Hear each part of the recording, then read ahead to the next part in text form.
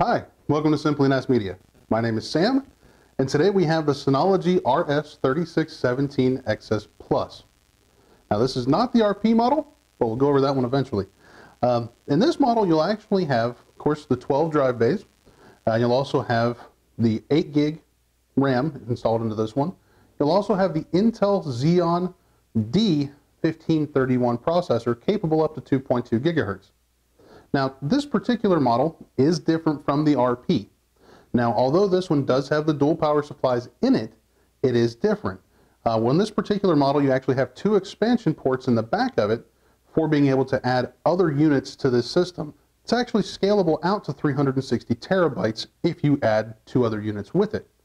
But also on the back of this device, you also have 2 USB ports, and those are USB 3.0, and you also have 4 Ethernet 1 gig ports as well. Now, along with the 4 1 gig Ethernet ports, you'll also have 2 10 gig Ethernet ports. Now, on the front of this unit, as I mentioned before, it is a 12 bay, but you'll have your power buttons over here on this side, of course, drive trays up front, and just some lights, nothing really as far as an LCD display. But what sort of uses would you really use this unit for? Well, it's really good for being able to house and archive and store and operate VMs. It's also very good for being able to perform backups. So if you have, say, large-scale backups or an old system that you're wanting to upgrade and basically take a lot of that information and bring it over to the new system, you could.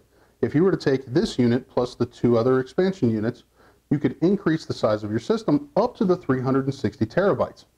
So if you wanted to take a look and see which configurations and which drive setups you can get with this particular unit, check out our website, www.simplynas.com, or you can give us a call at 407-960-4690, and even send us an email to sales@simplynas.com. If you liked our video, go ahead and hit like. If you want to stay up to date with the latest and greatest new videos we have coming out into YouTube, go ahead and hit subscribe.